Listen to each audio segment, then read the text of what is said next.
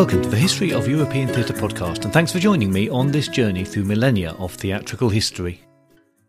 Episode 119, Imagining Shakespeare's Wife. For this episode, I'm very pleased to welcome Katherine Sheil, Professor of English at the University of Minnesota. Katherine is author of several books about Shakespeare, but today we're particularly talking about her book about Shakespeare's wife, called Imagining Shakespeare's Wife, the Afterlife of Anne Hathaway.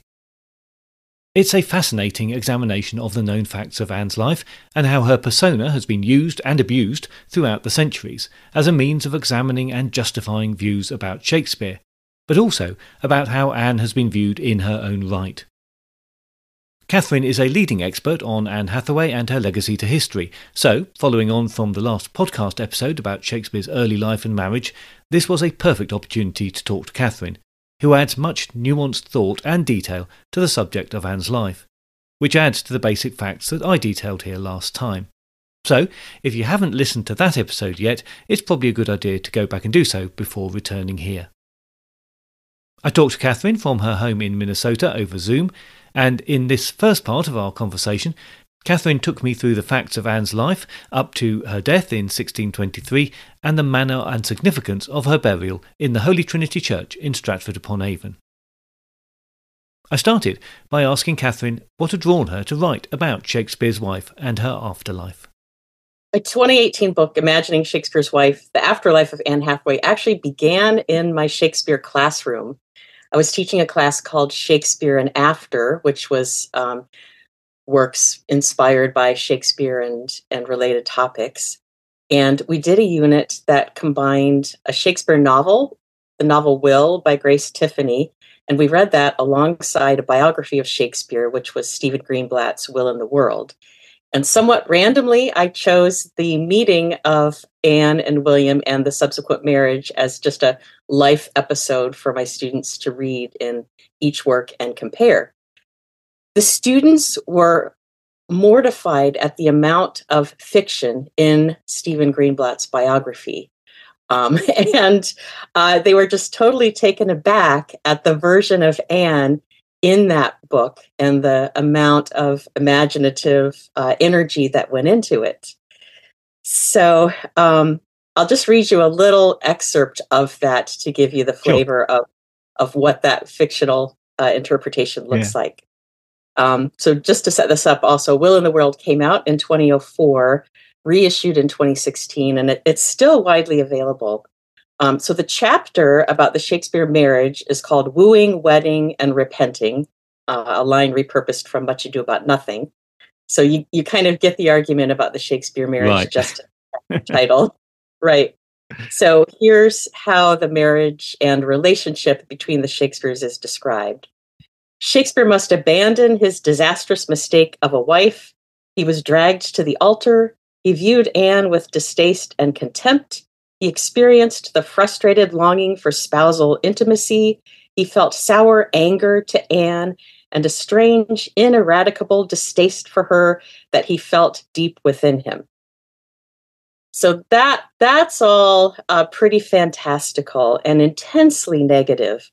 And the reaction of my students, and actually my own reaction to this, started me thinking about what are the pieces of Anne's life that exist, and how could they possibly be put together in such a way to produce this really hideous nightmare version of a wife.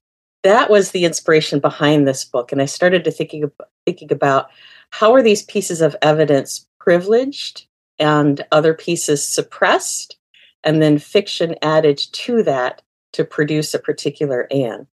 So the first part of the book is an exploration of what we know about Anne, what's the surviving evidence about her. And then the second part talks about how those pieces of her life have been combined in various ways, embellished and suppressed, usually with the aim of producing a particular version of Shakespeare. Yes, I noticed in the appendix to your book, you listed the works of biography or criticism that Anne features in significantly over the years, 61 of them. And then you also list works of fiction that she appears in, 74 of them, which I guess is significant in itself.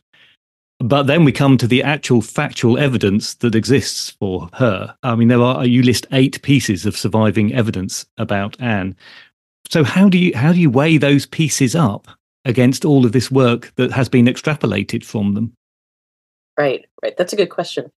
Well, so you've already mentioned the marriage between Anne and William in a previous episode. So in terms of items of evidence, I'll just say a little bit to add to that. Anne was 26 and William was 18. So those ages are not that unusual, except that it was usually the reverse. Anne was probably pregnant at the time, and as you might imagine, a lot of fiction has been written about that. What were the circumstances? What was the relationship? Was she a predatory older woman entrapping a younger man, etc.? So they married in November of 1582. Daughter Susanna was born in May of 1583. It was also a marriage between 2 families that had well-established relationships. So the fathers, Shakespeare's father and Anne's father, were probably close friends. So it's not necessarily the case that this was a shotgun marriage that came about because of, a one-night stand or something like that. I mean, it may have been, but there are a lot of other possibilities. Yeah. So if we look at some of the other major pieces of surviving evidence, I think that word surviving evidence is key, because one of the things that I think is really crucial about imagining the life of someone like Anne is that we don't have all of the evidence that once existed about her life. So even when we're looking at combining the surviving pieces of evidence, we don't have a full picture. And just because something doesn't survive doesn't mean that it didn't exist. One thing that has survived, I think we're all thankful for this, is Anne Hathaway's cottage. Oh, yes, indeed. Right. So this has been a major piece in how she's constructed and imagined. So the space was originally called Hewlands, and it's in the nearby village of Shottery, owned by the Hathaway family starting in 1610, when Anne's brother Bartholomew Hathaway purchased it. The deed was drawn up by Shakespeare's lawyer, Francis Collins, so that's another connection between the 2 families. But the Hathaway family had lived in the space for much longer before that. Anne Hathaway's cottage was occupied by the Hathaway family until the end of the 19th century. So the tourist trade that developed in Stratford, at least at Anne Hathaway's cottage, was managed by the Hathaway family descendants.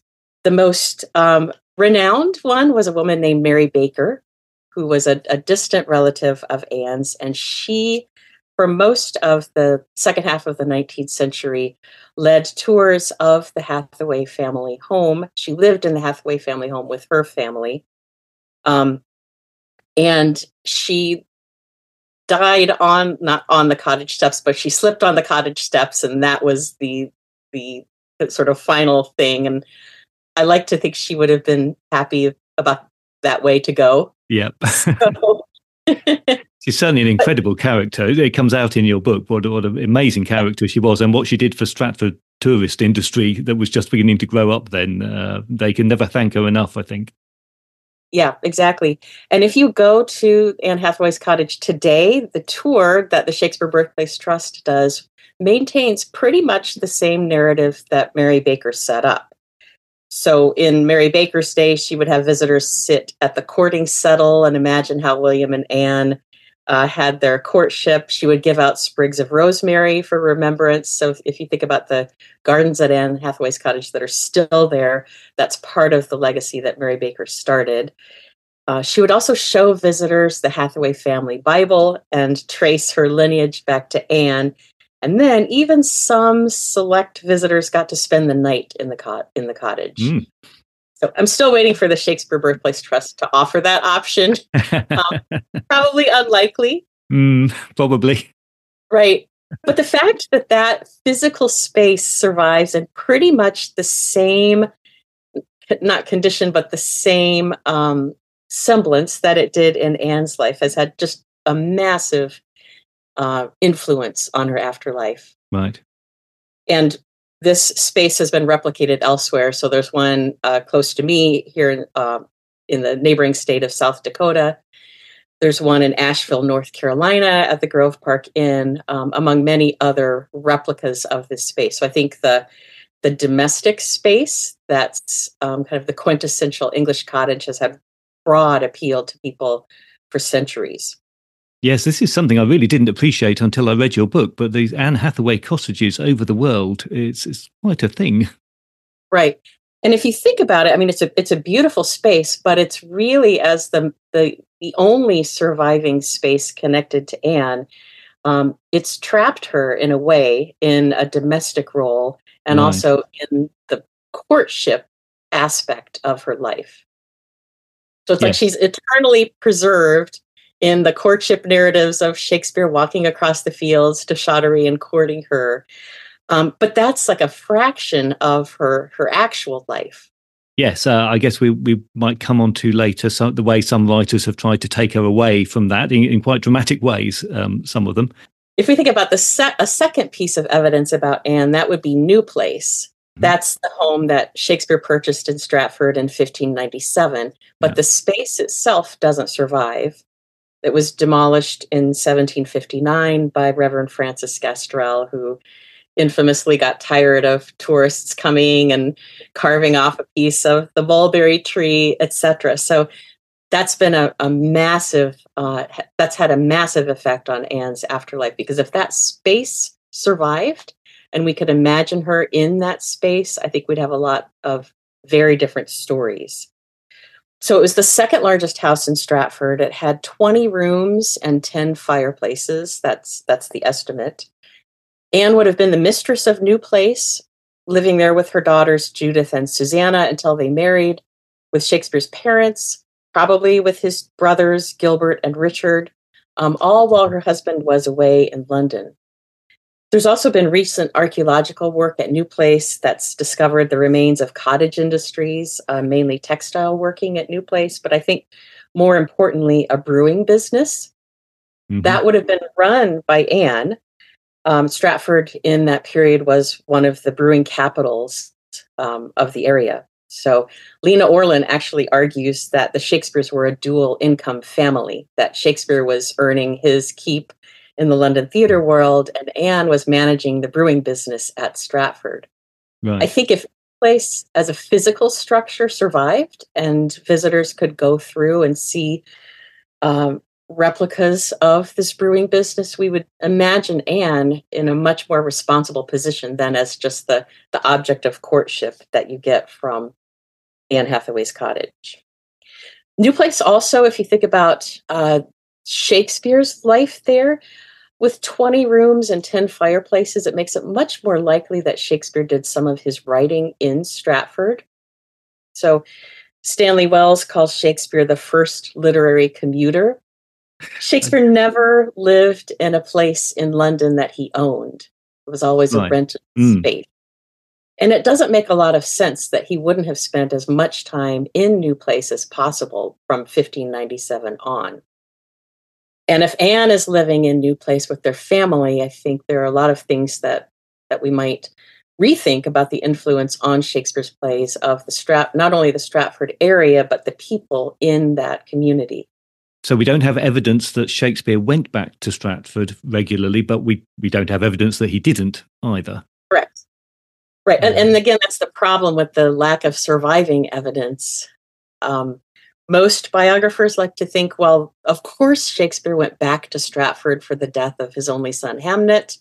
There's zero evidence that he did, but it seems inconceivable that he wouldn't have been part of that, but we just don't know. Absolutely. There's nothing to say that he was there or not. I think also if in terms of inspiration for Shakespeare's creativity, if you think about a film like Shakespeare in Love, for example, that tells the story of Shakespeare being influenced by the whole London setting and, the noblewoman that he supposedly had a relationship with. If you reposition him in Stratford, there are all sorts of other creative influences that come into play outside of him, needing to have affairs or relationships with other people in London. So I think the destruction of New Place in the 18th century was just a really consequential act on not only Shakespeare's life story, but especially Anne's. I don't think we can escape without talking about Shakespeare's will as a piece of surviving evidence. You're going to mention the bed, the second best bed, aren't you? We can't avoid it. Yeah, no, let's go for it. So the bequest in Shakespeare's will, the line is, "I give unto my wife my second best bed with the furniture." And those 12 words have been really emphasized way out of their importance in terms of ideas of Shakespeare's relationship with Anne. Lena Orlin, in her book, The Private Life of William Shakespeare, has definitively shown that second best was not an insult, that the first best bed was the bed that you would give to guests, and then the second best bed would have been your marital bed, or as one of my students described it, the second most comfortable bed. Lena has also shown that there were lots of wills with bequests of not only second best beds, but third best, fourth best, fifth best beds, etc., not as insults, but as specific terms for specific beds. So the second best description is a problem in the will because it allows biographers and other writers to say, well, Shakespeare's trying to diss his wife, as we would say today, by giving her kind of a cast-off piece of furniture. But that just doesn't accord with interpretations of second best in the period. The other problem with that line in the will is it's interlineated, meaning it was added in. So that's also allowed biographers and other writers to say, well, Shakespeare forgot about his wife. Famously, Edmund Malone, the 18th century editor, said Shakespeare forgot about his wife and then added in an insult to her at the last minute. But there are also other ways to interpret that too. So Francis Collins, Shakespeare's clerk, was known to have made a lot of mistakes in various copying of documents. It's not even clear that Shakespeare himself was dictating the will and then forgot this second best bed. It very well could be it was recopied and that line was forgotten. So we just don't know how that line ended up to be interlineated. And I think it was Malone's interpretation that was terribly influential immediately after he published it. So, and that's really taken a long time for scholarship to lean in a different direction. Right. So it's just been massively influential. And if you're trying to make a case, kind of worst case interpretation of Anne, that's where you go, is the second best bed, the interlineated line too, because you can make the case that Shakespeare forgot about her, added this back in, and then, has for posterity given us an insult. But that just that's a very narrow way of reading it. And also, if you're making that interpretation of Anne as this disastrous mistake, that's the interpretation from Stephen Greenblatt's Will in the World, you have to ignore what I think is the most important piece about Anne, and that is the epitaph on her grave in Holy Trinity Church. Anne's buried in Holy Trinity Church in Stratford-upon-Avon. Her grave is just to the left of Shakespeare's. So if you're standing in Holy Trinity facing the altar, on the left on the wall is Shakespeare's monument. And then across the chancel steps, first is Anne's grave, then Shakespeare's grave, and then three other graves of the Shakespeare family. So to the right of Shakespeare is Thomas Nash. That's the husband of Shakespeare and Anne's granddaughter, Elizabeth, the first husband. And then after Thomas Nash is John Hall. That's their daughter, Susanna's husband. And then the final grave at the right end is Susanna Hall. So there are a lot of significant things about Anne's burial and her epitaph. So first of all, Anne had a chancel burial. So after Shakespeare, she's the first member of the Shakespeare family to be buried on the chancel steps. And Robert Bierman has shown that chancel burials were something that had to be paid for, that it wasn't automatically given to tithe owners. This means that Anne's surviving family members had to pay for this burial in a significant space of the church. And then the burial of Anne in that space established the rest of the Shakespeare graves as like a family plot. Anne's grave also is the only one of the Shakespeare family graves that's commemorated with a brass plaque that has an original Latin epitaph written by her daughters, Susanna and Judith. And I think this Latin part of the epitaph is really significant. So it dates from not long after Anne's death, as early as 1634. William Dugdale records it in his notes. And it's really the most reliable piece of evidence about her, because if you date it from 1634, family members were still alive at the time and would have created this beautiful piece of Latin poetry. So it's, I think, highly accurate, at least in terms of how Anne's family felt about her. It starts out with an English part, which is pretty much boilerplate. You can find just dozens of brass epitaphs like this. So the English part says, "Here lieth interred the body of Anne, wife of William Shakespeare, who departed this life the 6th day of August, 1623, being of the age of 67 years. That's the standard part. But we might note that she's described as the wife of William Shakespeare. Yes. So, deliberately calling that out. But then the Latin part is really the significant piece. So I'll just read the English translation of that. "Mother, thou gavest me the breast, thou gavest me milk and life. Woe is me, for so great a gift, my return will be but a tomb. Would that the good angel would roll away the stone from its mouth, that thy form, like the body of Christ, might come forth. Yet my prayers are of no avail.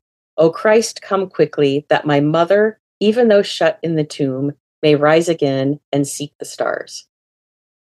So it's a beautiful testimony to Anne's importance to her family and also to her as a pious and beloved mother. Before we get into the content, I think it's worth pointing out that the choice of Latin is really significant. That was an elevated language at the time. So in addition to an epitaph in brass and a burial spot in a privileged space on the chancel steps, Anne's daughters also chose to memorialize her in Latin. So when we think about whether Anne was literate or not, or educated or not, I think the choice of Latin is significant, because we have no idea if Anne could read Latin or not. There's no evidence that survives one way or another about that. But I think choosing to memorialize her in an elevated language at least attests to her value to her family. Yeah, you can certainly hear the pain of a daughter's loss in those words, can't you? It's quite striking. Right. And then the line, "You gave me the breast," that's really significant in terms of Anne as a breastfeeding mother. So, of course, we know the health benefits of breastfeeding, but also in Anne's day, breastfeeding had a huge moral significance too. William Gouge, in his 1621 Of Domestical Duties, considered breastfeeding a testimony of love and an example of the admirable work of God's providence. John Dodd and Robert Cleaver, in A Godly Form of Household Government from 1598, then reprinted 1621, described a good mother as one who nursed her own children. Elizabeth Clinton in 1622 put it more bluntly, "Breast milk comes from direct providence of God." So there was this idea that a mother's virtuous character was transmitted through her breast milk. So to describe Anne as a breastfeeding mother wasn't just, this was something healthy to do. There was a moral significance to that as well. Judith and Susanna, Anne's daughters, were both mothers at the time of Anne's death and at the time that this epitaph would have been created. So they also must have appreciated putting this tribute to motherhood and, the morality of their mother between those two memorials to their famous father. So Shakespeare's monument on the wall, with the quill pen in his hand, and then Anne's memorial as a moral, pious mother described as so great a gift. and then to the right of her, Shakespeare's own grave. So I think this tribute to Anne as a mother in an important place in her parish church was really significant. Yes, it's really striking. As you said earlier, a power couple, even in death. Right. Now, I think this is the absolutely most significant piece of evidence that survives about Anne's life, but there's been a long history of various writers suppressing this for a variety of reasons, in part because it makes such a strong case for Anne as a powerful woman who was beloved by her family and her community. Now, Anne dies in 1623, so of course we don't know how Shakespeare himself felt about her, or if the epitaph has any remnants of Shakespeare's own feelings about his wife, but you can definitely say that her surviving family felt that she was a beloved part of the family and of the community. But again, starting in the 18th century, this epitaph has a long history of being suppressed and really ignored. So there's a sketch from 1737 done by George Virtue of Shakespeare's grave and monument. This beautiful Latin poem is just replaced with the single word wife. And there's a male visitor standing on Anne's grave in order to get a better view of Shakespeare's monument. In 1795, Samuel Ireland did an illustration of the Shakespeare graves, and Anne's grave is replaced entirely with another version of Shakespeare's graves. So she isn't even represented. Then the 18th century editor Edmund Malone, who we've talked about a few minutes ago, reprints just the English part, and then he declares, after this inscription follow 6 Latin verses not worth preserving. And then in Stephen Greenblatt's biography, Will in the World, he calls this epitaph a strange inscription. So I think if you're going to make an interpretation of Anne that's negative, you have to deal with this epitaph. So how do you work this epitaph describing Anne as so great a gift and giving her these moral characteristics if you're going to describe her as a disastrous mistake of a wife? My thanks to Katherine for her time and sharing such fascinating insights with us. You can find full details of Katherine's work in the show notes and on the guest page of the website. Her book, Imagining Shakespeare's Wife, The Afterlife of Anne Hathaway, is published by Cambridge University Press and available direct from them or from any bookseller, big or small. Katherine has also co-edited a collection of poetry inspired by Anne Hathaway called The Anthology, which is one of the things that we will discuss when she returns to talk about the afterlife of Anne. That's in a couple of episodes' time, but next time the Shakespeare biography continues with Shakespeare's burgeoning career and his time in London. In the meantime, please join the Facebook page or group, or find the podcast on Instagram or X just to keep up to date with new episodes. If you feel able to help out with the costs of running the podcast, then please head over to Patreon, where you will find additional content for a small monthly fee or a one-off donation. New Patreon episodes relating to this season are appearing regularly, where currently I'm looking at criticism and appreciation of Shakespeare through the centuries. By signing up for full membership, you also get access to the catalogue of back episodes, so plenty to listen to there in addition to the main podcast. You can find details or ways to support the podcast at the website, which is www.thehistoryofeuropeantheatre.com. I look forward to your company next time, but if you have any comments or concerns in the meantime, you can contact me by email at thoetp@gmail.com or via X at thoetp.